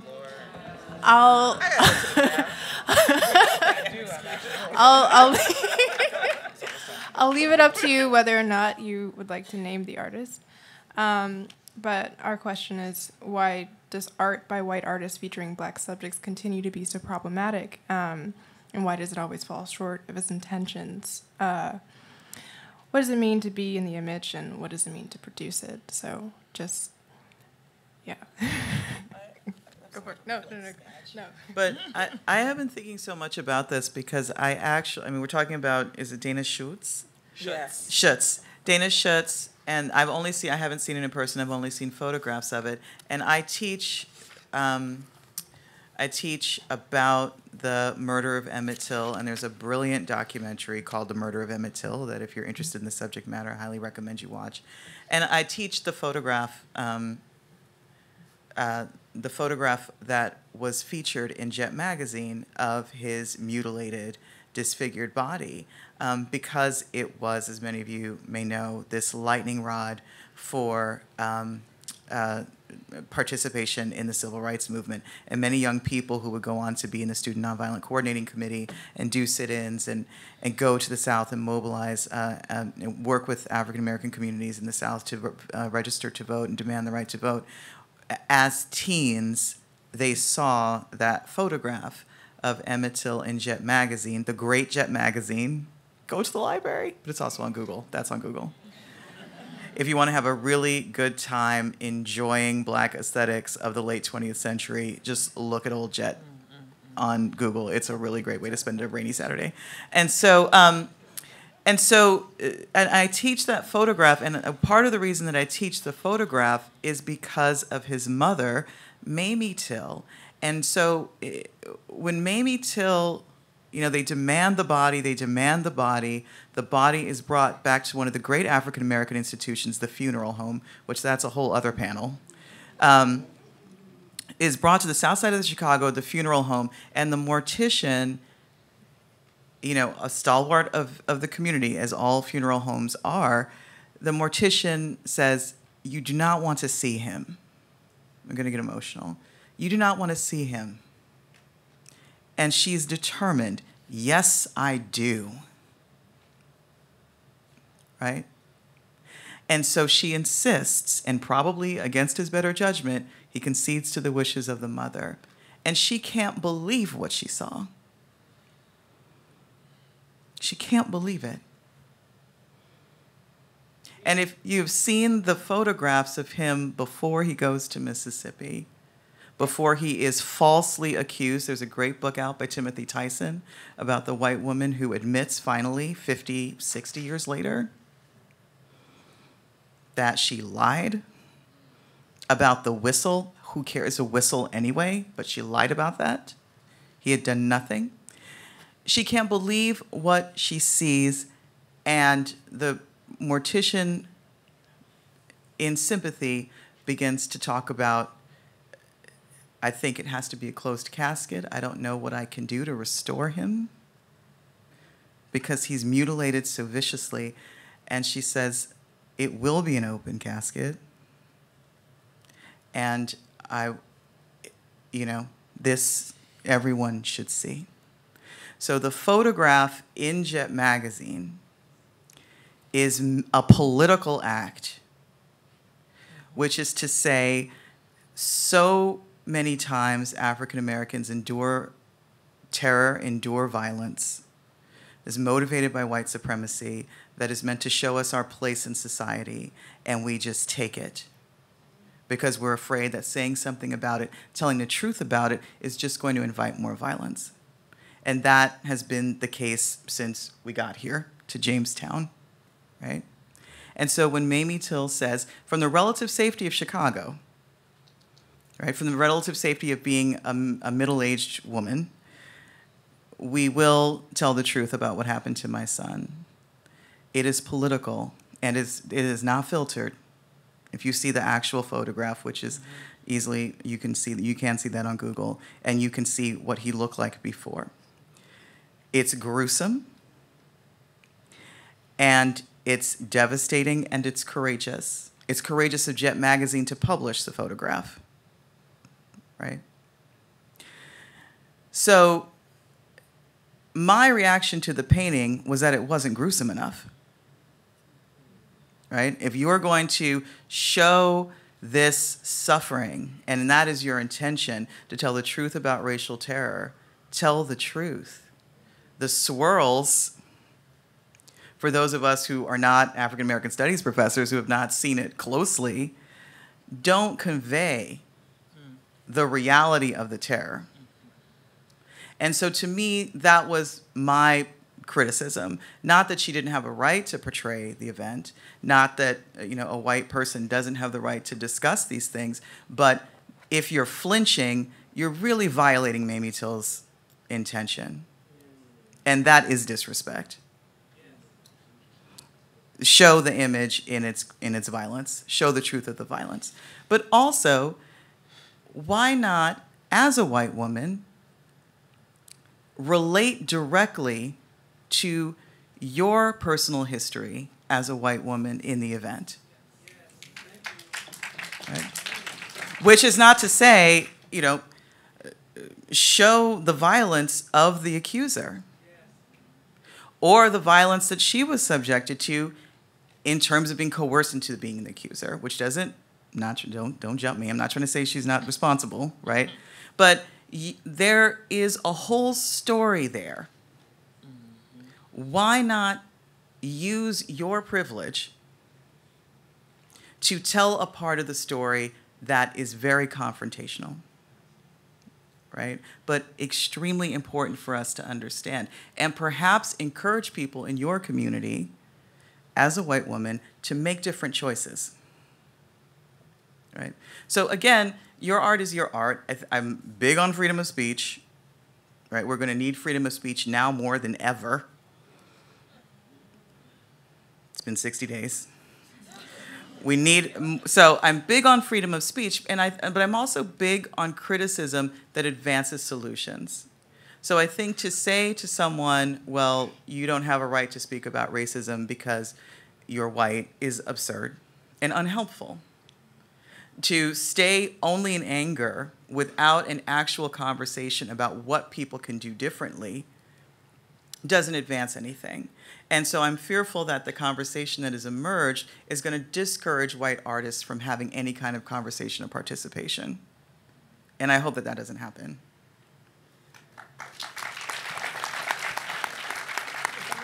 Well, the freedom thing is very important, all right? But I think at the same time, there needs to be responsibility. Mm-hmm. And one of the things that often happens within studio art curriculum, fostered by faculty, who will justify not going to the library on the principle of academic freedom. So I'm free to be ignorant. I'm free to be innocent. I'm free to be illiterate. And so I think that all too often students are not encouraged and mandated to be responsible for visual culture. A very important essay you all should read is called Abstract Expressionism, Weapon of the Cold War, first sentence. To understand what makes a particular art movement successful is to understand the particulars of patronage and the ideological needs of the powerful. So this thing you all are doing, this is not playtime. You're not in Mrs. Guston's first grade class anymore. This stuff has power. And it's not about you. It's not about you. It's about understanding you're living in a particular time where people need a clarifying effect through what you do. And it's not just for me about Schutz. It's about the illiteracy of the entire supply chain. That's the director, that's the curators, that is the people connected to the education department there, missing an opportunity to truly, truly do something beyond what has become a lightning rod and a distraction from all the other work within the exhibition. But it reflects the fact that she came from and through an educational system that says you can do whatever you want.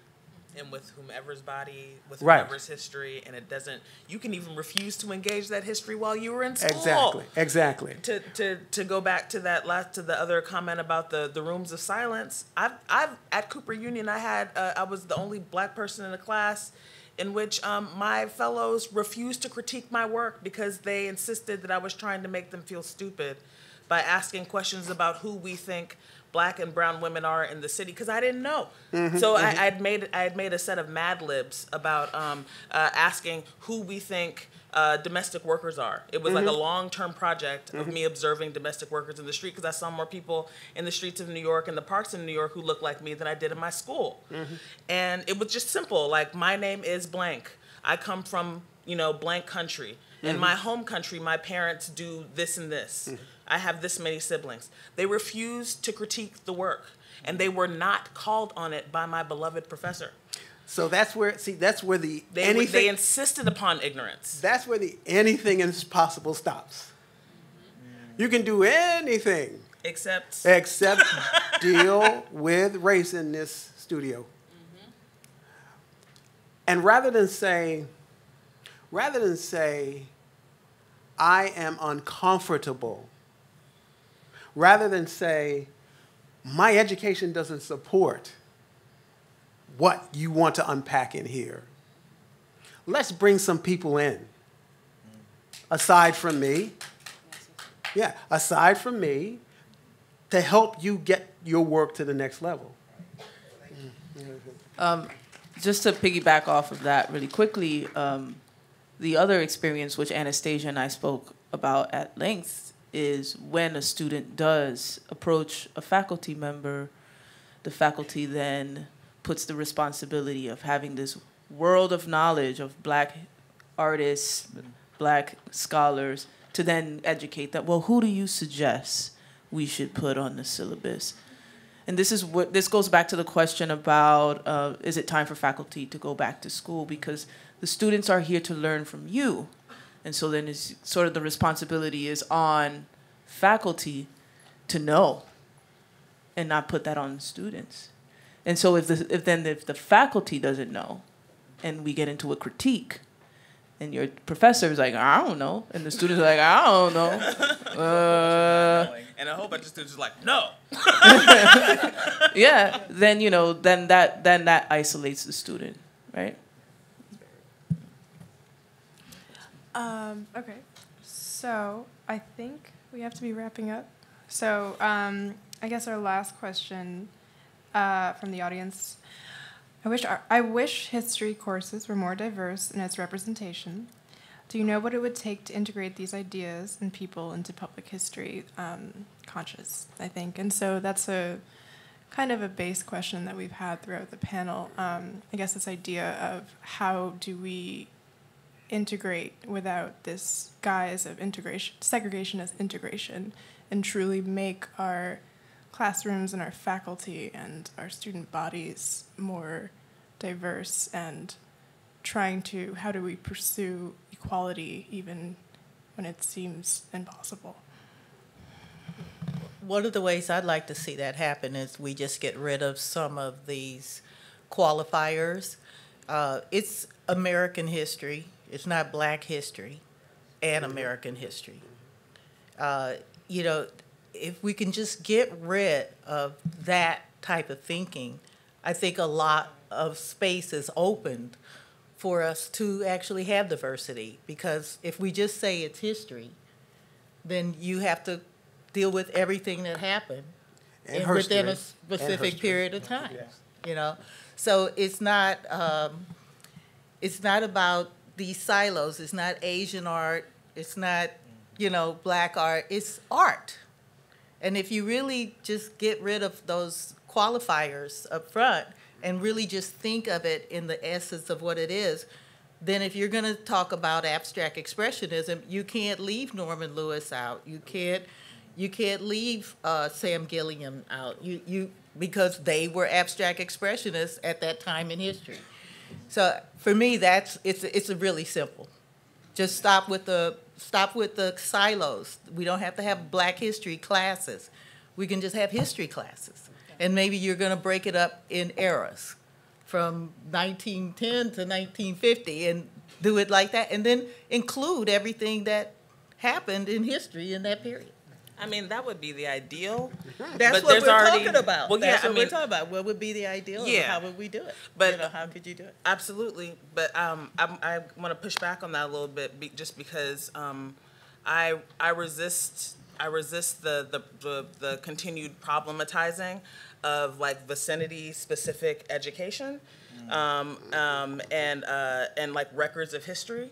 And I'm wary of language that seeks to, that insists upon, like erasure of difference as a solution, because it's so often like, like with the Backy case, it's just, it's like the language of liberation, and like a, idealistic equality, like braided up to be some like, neo right wing, school choice.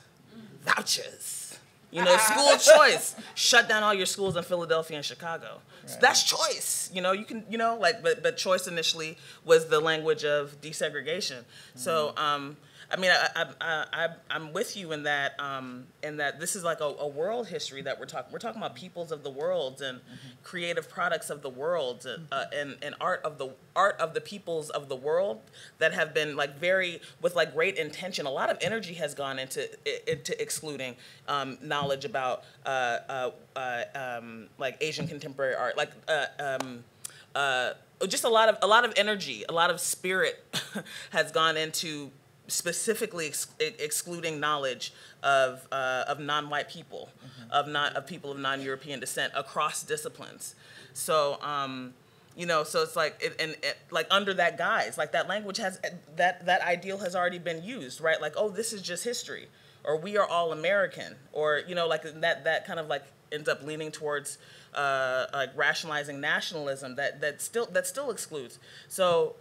Yeah, I mean, I feel like ideally, yes, but I'm also I'm reminded of all the times that language of equalization is used against us.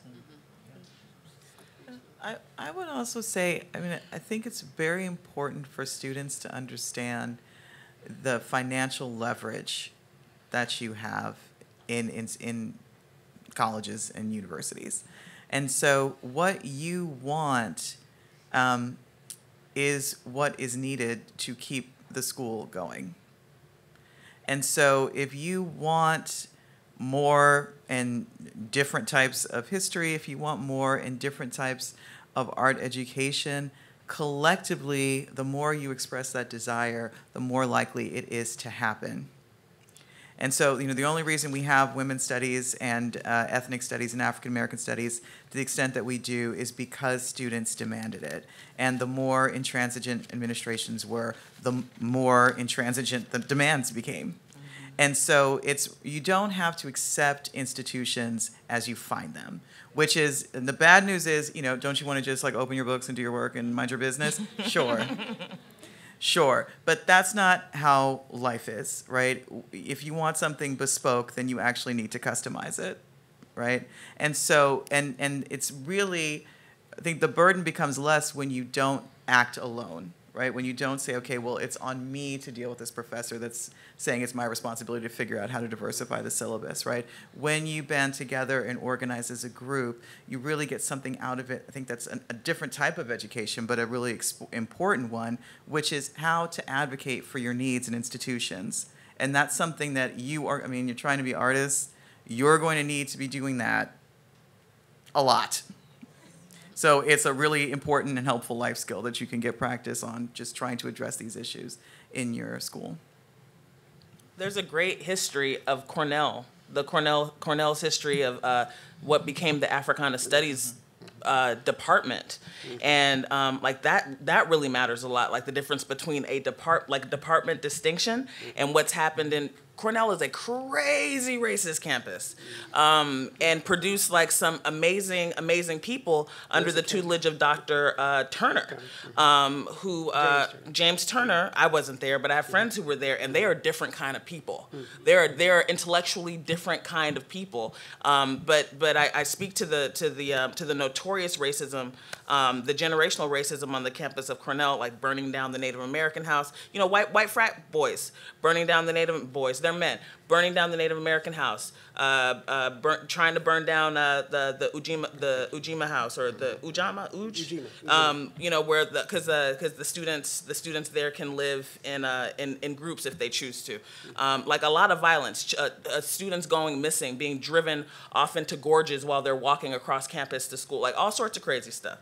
And in the middle of all that, generationally, that department was created because students banded together and insisted upon it. It was like one of the, kind of like what happened here at the Medgar Evers CUNY School. It's like one of those stories of students just like holding on and really insisting upon change. And again, I mentioned the generational, like gobbling up everything kind of racism on that campus, because only recently have they successfully de-departmentalized Africana Studies. I heard that there's always been an effort for the Department of English to consume it, or to make it, you know, who needs Africana Studies, right? It's all English, or it's all, anyways, there are histories, there are institutional histories of triumph, and like that really illuminate the importance of these programmatic distinctions. It's still a department. Okay, it's awesome. It's still a department. I think the thing that's important, everybody here who has siblings, raise your hands, please. Oh, not me. Okay, all right. I want to talk about justice.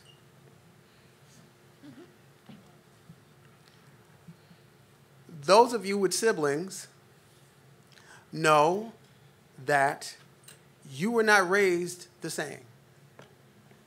And some of you mad about it. Still mad about it. But somehow the wisdom of your parents, guardians, aunts, uncles, nanas, knew what each of you needed. And so the barrier to a more perfect union has been the pursuit of some mathematical equality that has people looking at the size of the slice of the pie and saying, either it should be bigger or I should have the whole pie. So in order for us to achieve and be focused on justice, it's important to understand the power of language. We live in a racially segregated state of being in the United States of America. And when we use terms like diversity, again, it's race evasive, and it's ahistorical, and it doesn't get to the heart of the matter that there are people who have never sat down and cracked open a book written by an African-American scholar. I ask a question I have a seminar called Photography in the American Dream, where we unpack the ways in which poverty is represented and misrepresented in American newspapers. And one of the features of the course is the search for poor white people in the American media. And that's a knowing sound, right? You can barely find them. Because how do you reconcile a country built on the principle of white supremacy and you have poor white people? Without unpacking the fact that you have democratic capitalism that requires people to be poor. So I think it's important to understand that what I do in my class is that I ask students, most of them are seniors, I ask them at the beginning of, I have an entrance survey and I have an exit survey because we're talking about solutions. I come in and I ask them, to give me the name of a nonfiction text that they've either self-assigned or been assigned as a student at Cornell. Then I asked them to give me the names of artists that are must-haves on their dance party list. So the answer to the first question is filled with European men and women who are white or claim to be white. And then, of course, the second question is filled with Black and Latino and Caribbean names, right? So at the end of the course, what I do, I ask them the question I really want to know.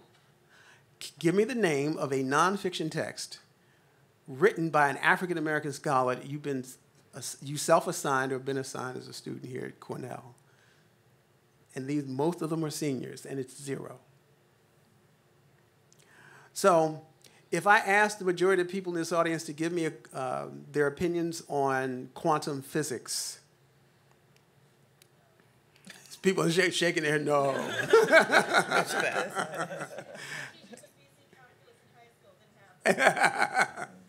So, and the reason that most people will say no is that they haven't studied it. But art and race are 2 topics where people feel a level of authority where they haven't studied.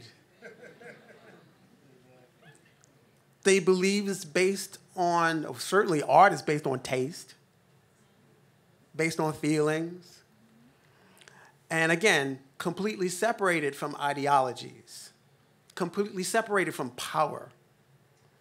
And in the matter of race, it's whatever they saw on social media or whatever they've seen in the Spike Lee movie, or what they've seen in the media. And so the point is this: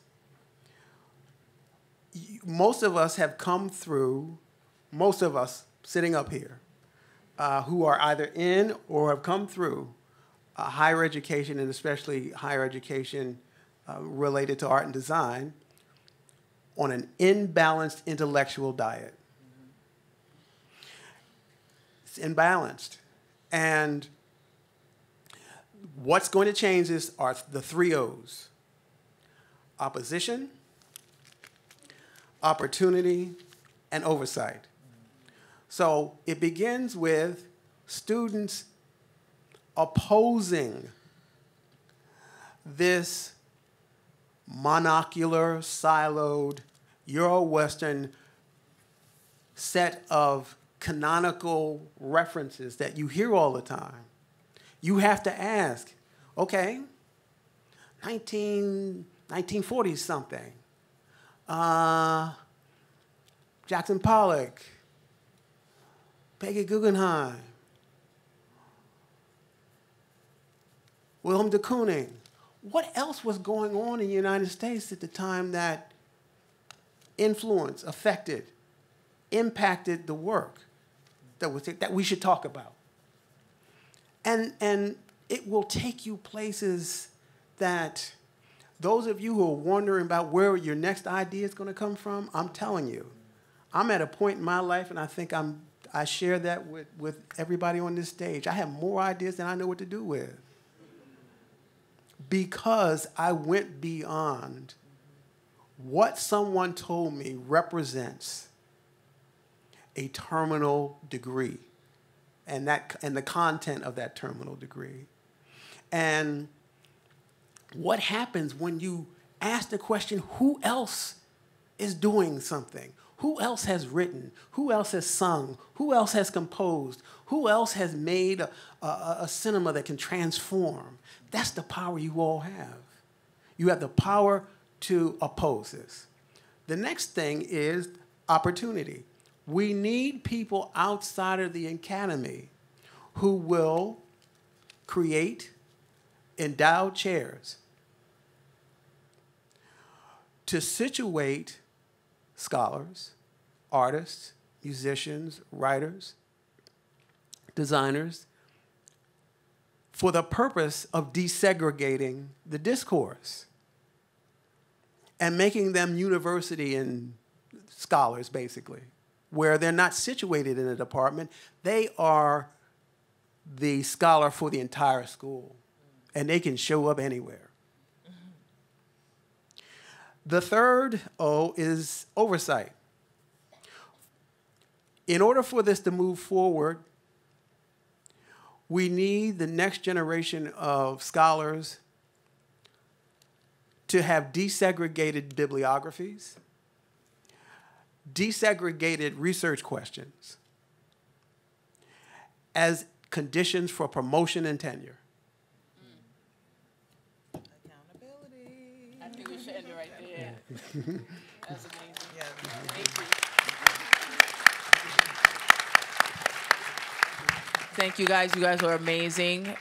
Thanks everyone for coming out to this panel discussion, and I hope that you're walking away with something that you can go raise hell with. Okay. Thank you.